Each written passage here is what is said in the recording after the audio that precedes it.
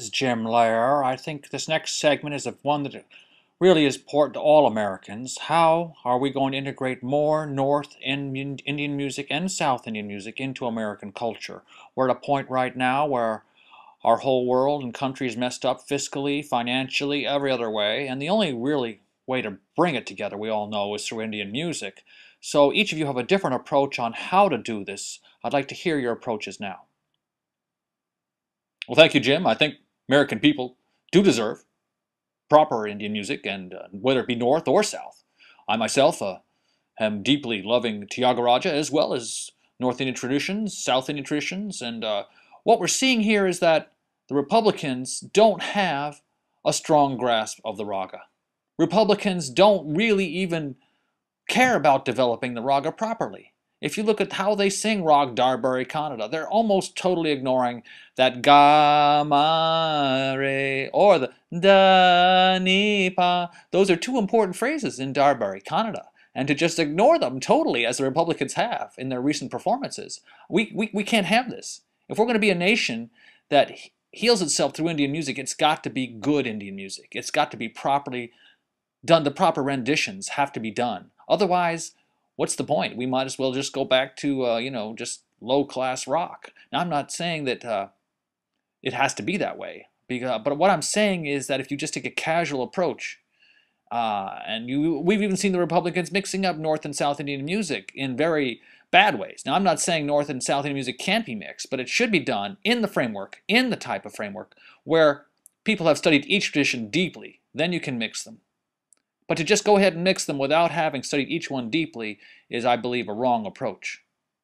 And again, I'm the one who was there supporting the Bansuri, for instance, back when the Bansuri wasn't even that important. We saw Palanal Ghosh way back in the 60s coming out, and then finally Hari Prasad really bring the Bansuri forth. I was the one, always, who's been supporting Bansuri. That's why my budget has $17.5 billion going towards Bansuri players, because that's the type of thing our country needs. Bansuri players just playing that music all the time, it's going to calm everyone down. All our fiscal problems are going to be a lot better off. It's going to be a lot better situation. But again, Republicans refuse to acknowledge this. They're going more towards, some of the more type of movie music that we see from India. I'm not against some nice movie themes here and there, but we need to get back to the classical traditions. The classical traditions are where we're going to have the deepest effect in our country, and Lord knows we need it. Especially the Republicans need it. And I think Mitt Romney is a good example of someone. Well, let's not go too far with that, Barack. Okay, I admit I'm not a very good singer, and I don't know Rag Darbari Kannada, that's true. But that's not the true measure here of what, of bringing in Indian music here. And let's also be clear that a lot of the movie music is based on ragas. So if you want to go back to the basics here, I'm the man. Okay, first of all, Barack Obama has totally ignored the percussion branch. Okay, I will admit he's very strong on the ragas, but does he, how's his Titikatagadaganada? How's his Dadige Not Home? Those are things that need to be looked at, because we're a country really right now. I mean, the past 4 years, there's been just total ignorance of the Indian rhythms going on here, and I'm the one who can bring that back, because I have been in Massachusetts. I worked on pakawaj, I worked on tabla, I worked on ghatam. I played many, many different instruments. I'm the one who understands percussion, Indian percussion particularly. I'm the one who knows how to really get down with adital. I'm talking about takadimi, takajuna, takadimi, takajuna, where it really grooves. Now, Barack Obama, he wants to talk about Darbari Kannada all day long. I'm not against Darbari Kannada. I'm all for Darbari Kannada. I'm for Ahir Bhairav. I'm for Jinjoti, all the different ragas.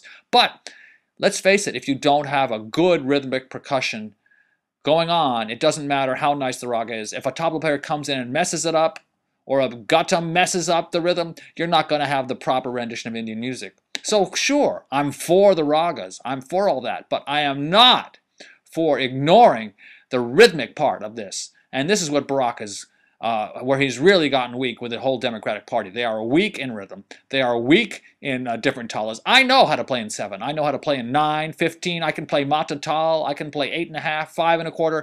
You name it, I can play it.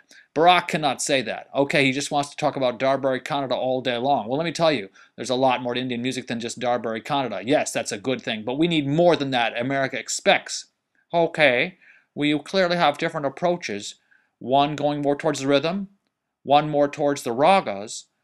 Is there some common ground here that we can find, that we can play?